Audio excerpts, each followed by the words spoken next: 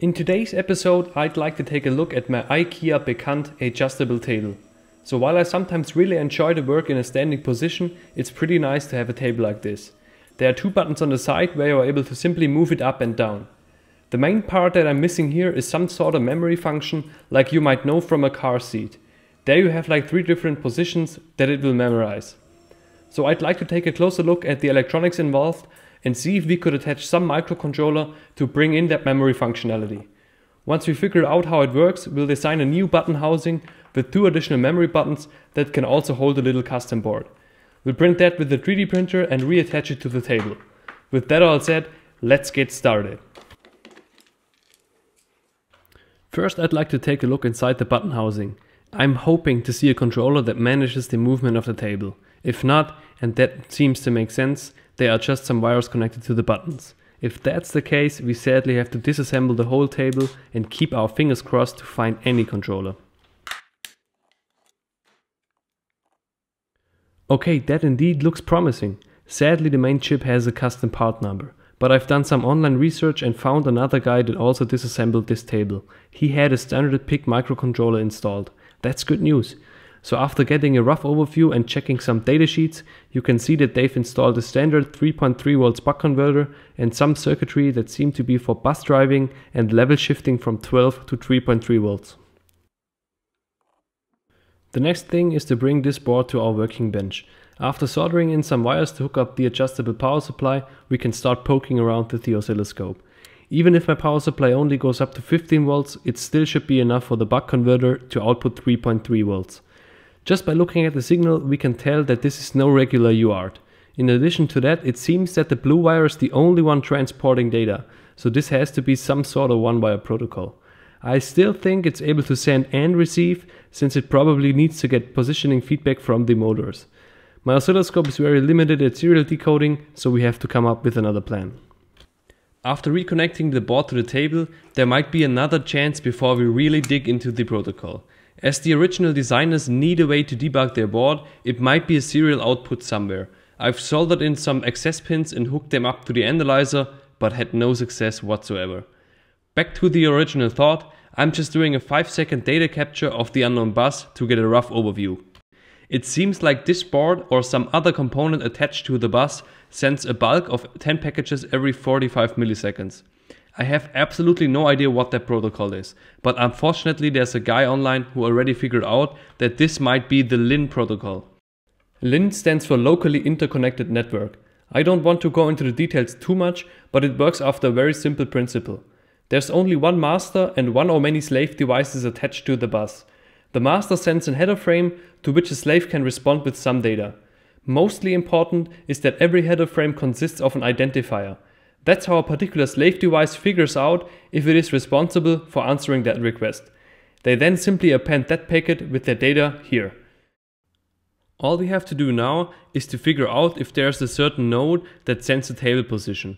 With that information, a microcontroller can simulate either a button up or a button down press to move the table until it reaches our desired position.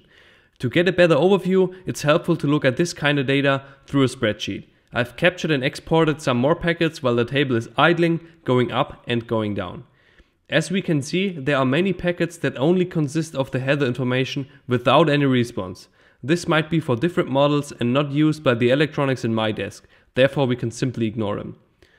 The only ones left might be the ones we are looking for. By comparing all spreadsheets, it seemed that ID 18 is sending a 2-byte position. If I drive the table up, this value increases. If the table goes down, it decreases. Perfect. Let's write some code, hook up the microcontroller and see if we can use this. To make use of the built-in level shifting circuitry, I've soldered in an access pin. However, there's one odd problem. For whatever reason, they've inverted the 3.3 volt signal. To still make use of that pin, we'll wire up a simple circuit that inverts this signal back. I chose a very common 2N3904 NPN transistor. With the pull-up resistor connected in series to the collector pin and a current limiting resistor at the base, we have a simple logic level inverter. By applying a logically high signal at the input pin, the transistor will switch on. This will obviously result in a very low resistance between the collector and emitter. Therefore, the entire operating voltage will drop at the pull-up resistor, leaving the output signal at 0 volts or logically low. By turning off the input signal, the transistor will switch off and result in a very high collector resistance. Now almost the entire voltage will drop at the collector emitter side and therefore result in a logically high output pin. I made a quick prototype and hooked it up to the oscilloscope and a signal generator. The input in blue and the output in yellow show that this circuit is working properly. Though this setup has its limitations, you can only use this at fairly low frequencies. The rise and fall time of the output signal will make the digital signal shift in time. This may end up not being compliant to your bus specifications. In our scenario though, the fastest signal is switching at about 10 kHz and that's totally fine.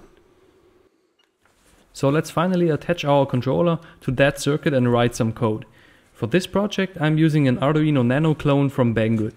It features an Atmega 328P, which is more than sufficient for our purpose.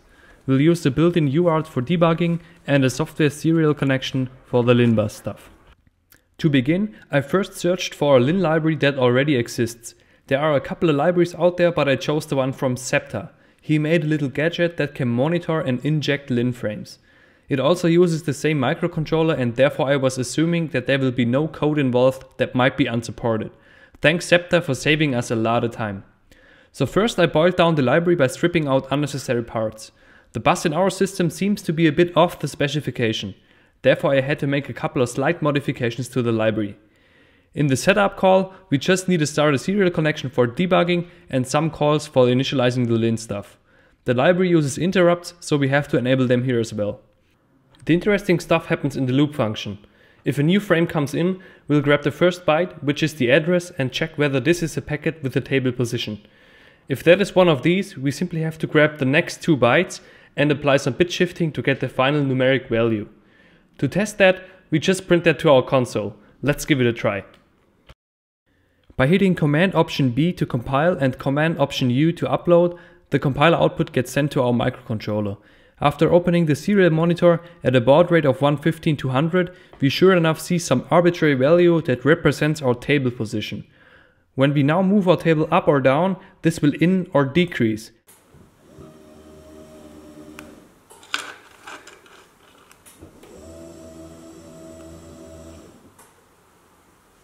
So what's next? We might want to see the actual height, not just the arbitrary value. To do so I move the table to its bottommost position at a height of 65 centimeters. That corresponds to a value of roughly 162. The highest position at 1.25 meters is about 6200. Both numbers, the actual height and its corresponding value, are not parallel to each other. With some mathematics we could design a function to get a height for a value. But we actually do not need that. We don't want to tell the table to move at the height of 1.3 meters. We want it to go to a predefined position. So remember what we are up to. We still want those simple up and down movement buttons. But in addition to that, we also want 2 memory buttons that will memorize 1 position each. One for standing and one for sitting at the table. Before we continue adding functionality, we first have to remove the flat flex connector of the PCB. Because we don't need that anymore, I chose to use a hot air gun to heat up all the pins at the same time. You usually don't want to use a hot air gun because it will destroy that connector entirely. With that removed, we now need a way to attach these little pins to our custom board. By using the holes in the PCB as a strain relief, I attached 2 very fine gauge wires to both the button up and button down pin. As I know, they are pulled up by resistors and shorted to ground once a button gets pressed. All we have to do now is connect those wires to an output pin of our microcontroller and turn them low to simulate a button press. To make things a bit easier, I've also added a screw terminal, secured the fine wires with hot glue and soldered in 2 additional terminals, one for the LIN signal and one for the blue wire that connects to the motors. Off camera I've also built a little board that holds 4 buttons and 2 LEDs. The buttons are equipped with pull-down resistors and will turn high as soon as they get pressed. The LEDs will light up as soon as the microcontroller simulates a button press in either direction, so we can visually see that. With that hooked up, we can now switch back to our code. I already finished the code off camera, so we can now go through the most important parts. Since this is not an Arduino tutorial, I won't go into every single detail. But this code will be available on GitHub, so if you are interested, check out the link in the video description. If you have any questions, feel free to ask them in the comments. Well, so let's start with the setup function. We still have that serial.begin and some initial console output. Then we initialize 2 table controlling pins. Remember, we need to pull one of them low to start moving the table up or down. That's why we make them an output and later set that to low if we want the motor to start running. Then we have our buttons. These are of course regular input pins with the pull down resistor. By initially turning the motors off and enabling the lin stuff, the setup of the pins is completed. Now something new. Since we want to store our memory positions in a non-volatile memory, we'll simply use the built-in EEPROM functionality. Note that by default, the values in an EEPROM are not 0 but 1. So if you for example erase the entire content of an EEPROM, everything will be written as logically high. So if the values got from the EEPROM are at the highest possible value, we assume that the EEPROM content was never used and initialize it to something more appropriate. Now that finishes our setup. Let's move over to the loop function. I'd have to explain how this movement process works in general. It has a current position and a current target value.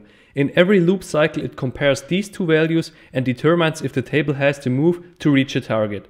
This will result in a direction value that indicates if the table has to go up, down or stay at its current position. The move table method will set the appropriate pin to start or stop the movement. So if we want to, let's say, move the table to a stored position, we simply set the current target to that specific value and the table will start moving. Next, we pause our buttons. Let's take a closer look at the read buttons function. There we check if a button is high and therefore being pressed. For debugging and logging, a simple serial output is being sent only once per button press. If a button has been pressed, we'll store that and return the function.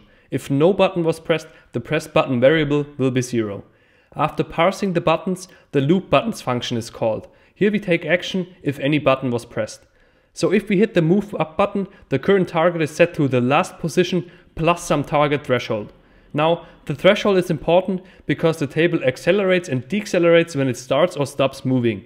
If we release the up button, it keeps going for a couple of centimeters to smoothly stop instead of hitting the brakes too hard. If we simply check whether the current position matches the target, the table will overshoot that value. This will result in a downward movement after it has stopped because the target is lower than the actual table. That's how the up and down buttons work. But if we hit the memory button instead, we want two different behaviors. First, a short button press will move the table to that specific position.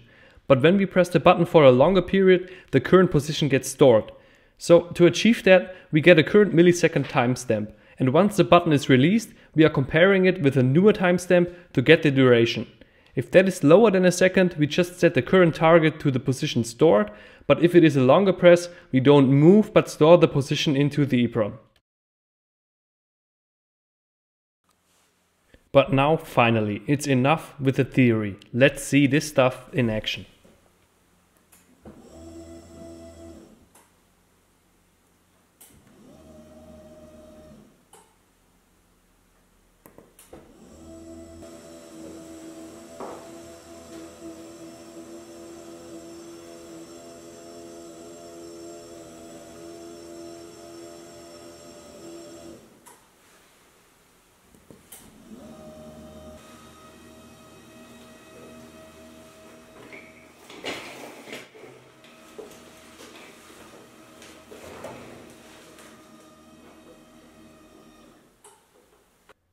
Now that's so much better than before.